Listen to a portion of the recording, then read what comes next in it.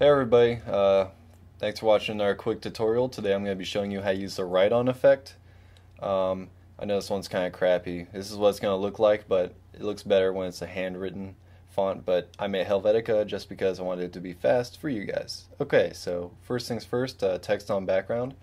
Go over to your effects panel and write write-on and drag it onto your text. And it'll come up with this. First thing you do is you select your brush color. Just make it anything that's not your background or your text color. I chose green.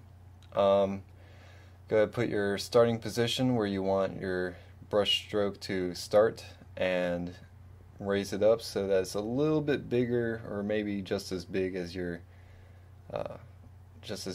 font is.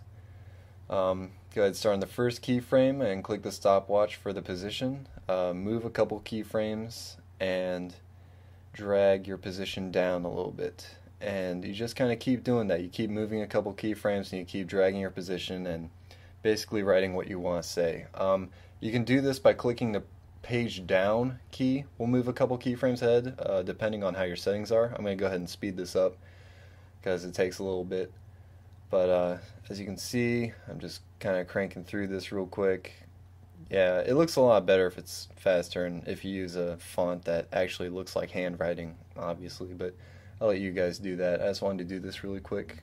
Alright, so then I finished, and when you push play, you'll see my little green guy go across and go over all these. That's all cool, but I want them to disappear, and I want to show the text actually appearing.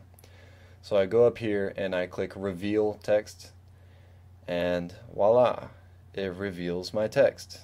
So pretty standard, pretty basic. Hope you guys like this. I hope it helps you out with your future projects, and thanks for watching.